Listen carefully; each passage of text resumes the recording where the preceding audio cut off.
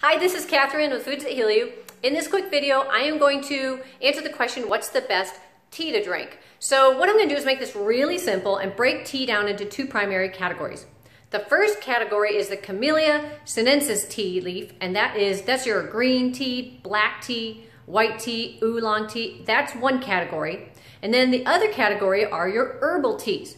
So the first rule of thumb is always look for organic, because these are tiny little leaf plants, and these plants are going to absorb pesticides and herbicides. So it's really important that you do try to look for organic. Okay, so let's start with the first category with your green tea, black tea, white tea, oolong tea. Those are really popular and well known for their high antioxidants.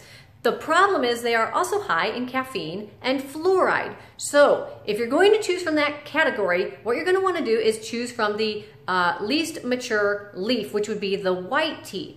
The white tea is going to have a clean, crisp taste. It's going to be lowest in caffeine, lowest in fluoride, and highest in antioxidants. Next up from that is going to be the green tea. It's still going to be high in antioxidants, but it's also going to be higher in caffeine, and it's going to be higher in fluoride. And then black tea is at the top as far as has a lot of caffeine, very low in antioxidants, and very high in fluoride. So as you can see, there's kind of like a cascade there.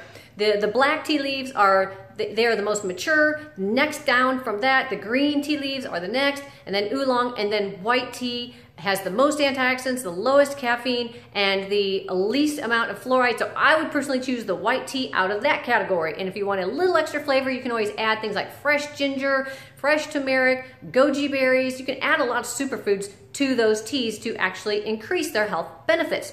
Then the second category are the herbal teas, and they are going to be very therapeutic and medicinal. And I recommend the herbal teas for my detox programs, because you can get herbal teas like dandelion tea, ginger turmeric tea, nettle leaf tea, burdock root tea. There's a ton of teas in the herbal category that can actually help assist in cleansing your blood and detoxifying your body. So again, and there's no caffeine in the herbal teas, and there's no fluoride. So the herbal teas are really the best choice. If you like all different kinds of teas, go for the herbal tea. If you only like the first category with the black tea, green tea, white tea, choose the white tea and just add some superfoods to that, and you'll have a really powerful white tea from that category, and that's low in caffeine relative to the other teas.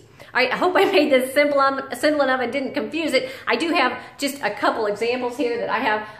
This is reishi tea, white tea. It's loose leaf. I like the loose leaf because you get more. It's more in its original form, and you can kind of get more for your money when you get the loose leaf tea. And then I bought this little sampler pack. My husband likes variety, so we're gonna try this little sample pack.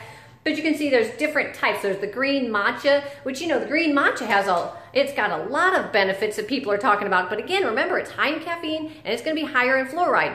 Now this one's from Japan, and Japan naturally has lower amounts of fluoride in their soil. So that's another tip. Look for Japanese tea, and that automatically brings that fluoride level down.